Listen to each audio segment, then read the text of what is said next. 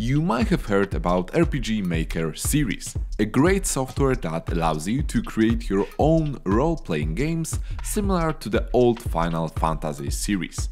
I myself have a really good memories about RPG Maker as it was my first entry to the game development. I was surprised when a new version of RPG Maker was announced, RPG Maker Unite.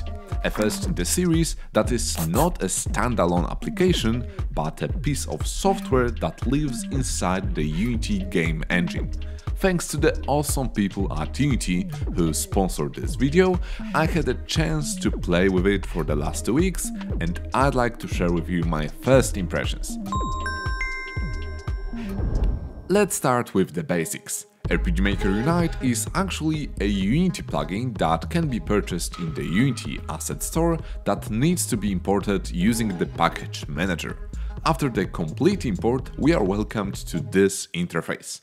I was a bit puzzled the first time I saw it.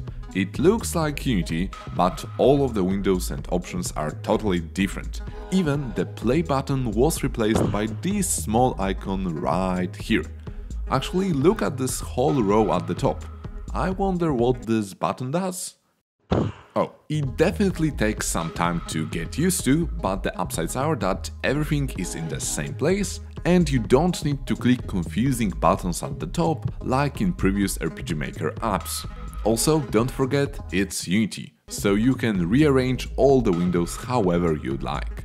For everyone who is not familiar with RPG Maker editors, you need to know that the whole experience is split into drawing your maps, creating events, and setting up your game database. Let's start with the first one.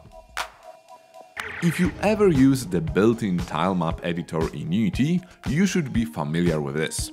You basically draw objects on the map using multiple tools and layers. You can easily create multiple maps just by clicking an option in the sidebar. Each map has its separate settings and tiles.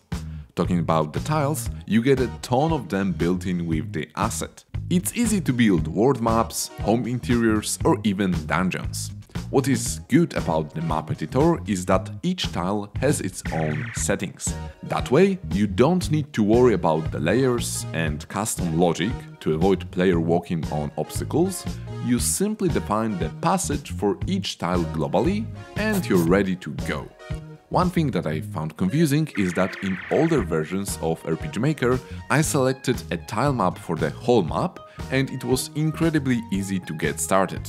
But here I need to either add each tile one by one, or I can load a tile groups. I much preferred the older solution, but I guess this system gives you a bit more flexibility.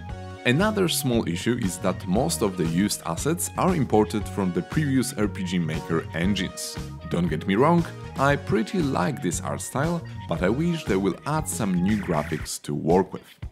After the map is ready, I go to the event section, right-click anywhere on the map and select Initial Placement Player to tell the engine where is the starting player position. And we're done! When I press play, you can see that all other logic like the main menu and character movement is ready, so we don't need to worry about that. By the way, the music playing in the background is one of the built-in tracks which you can easily assign from the handy editor. Events are part of RPG Maker that make the software accessible for everyone. It allows you to program your whole game without writing a single line of code. To define what should happen on the scene, we need to enter Events mode that puts a new layer of event triggers on top of the designed map. You can see that clearly in previous releases, where after designing the whole map, I could enter Events mode and define trigger properties and events. Instead of writing code, you prepare your logic using event blocks. You can define custom text messages, show choices, move characters around the scene, start battles, and even set variables and add custom logic based on that. If you haven't used RPG Maker before, you'd be surprised how versatile it is.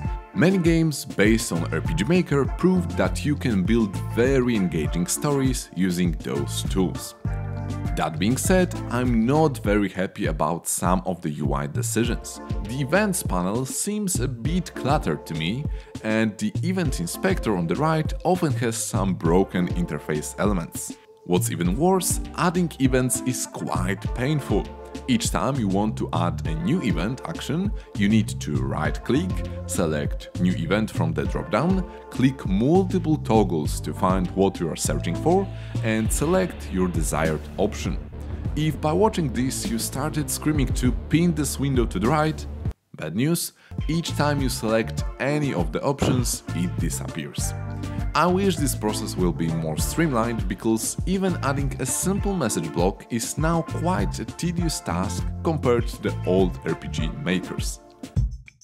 Database is a place where you can define all details about your game.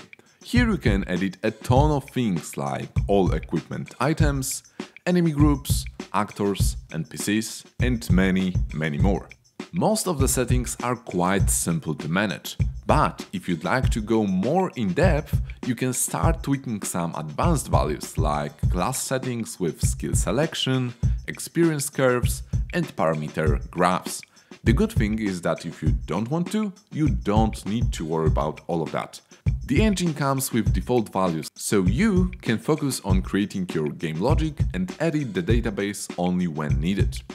Nice addition in Unite is UI editor that allows you to change frame colors, fonts, and layout. Throughout the RPG Maker history, the database section has always been the most cluttered UI, simply because of the amount of things and values you can tweak.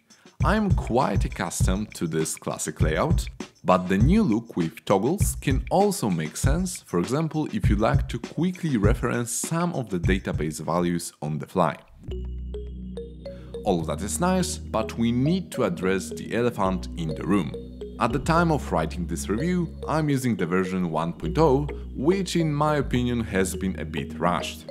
As a fan of RPG Maker series, I would really like for this product to succeed and offer way more than previous releases, but at the current state I only see broken UI components, constant crashes and performance issues. For example, the first import of the asset took me around 15 to 20 minutes. Then, when I close Unity, or accidentally press this button next to the play icon, I need to wait another 5 minutes for the full project to load. In the game UI settings I previously mentioned, changing any value can take up to 15 seconds. And if after all of that you created your game and you'd like to build it and send it to a friend, you can experience a 50-minute build time. Fortunately, the creators of RPG Maker have acknowledged those issues and they already shared the roadmap for the changes and fixes. I also find out that the community around Unite is forming and there is already a plugin on GitHub that drastically improves the performance of the app and build times. Previous RPG Maker releases already showed that with a strong community and a great plugin support, you can create pretty much everything. RPG Maker Unite still allows you to enter Unity editor mode to tinker with the game files and scripts. That can open up a world of possibilities. I will be very happy to discover new plugins that will change the built-in logic and of course all the games that will be created with it. What do you think about a game engine living inside of another game engine? Let me know down in comments. If you want to learn more about Unity, check out my other videos shown on the screen. Special thanks to all of my patrons supporting Coco Code. See you soon!